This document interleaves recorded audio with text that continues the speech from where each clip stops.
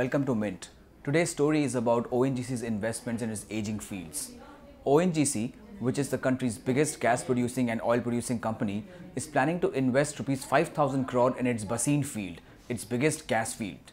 This investment comes close in hands after its investment in Mumbai High, where the company is again investing a substantial amount of money. Now, company officials tell us that the Bassein field, which produces around 24 million metric standard cubic meters of gas per day, is showing rapid signs of decline. It is expected to decline at the rate of around 2 MMSCMD per year, and at this rate, the Bassein field is likely to come down to zero. Company officials tell us that the new investment of Rs.5000 crore will go in setting up a new platform, in discovering new adjoining areas near the Bassein field, and also in finding out new subsea wells. All this will happen near the coast of Mumbai, which is around 80 kilometers away. They say that this investment will help in maintaining the production from Bassein at around 10 MMSCMD in the next 2 to 3 years, and will help maintain the revenue contribution that Bassein currently does to ONGC's bottom line.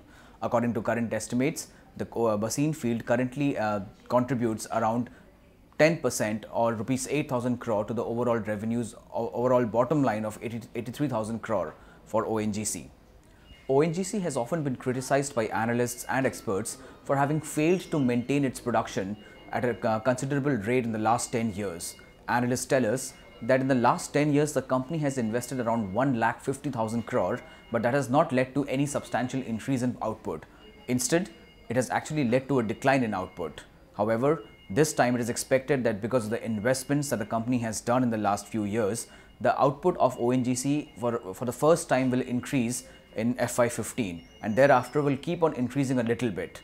But still, the wait for a major discovery like Mumbai High or the Bassein field is still far in the offing.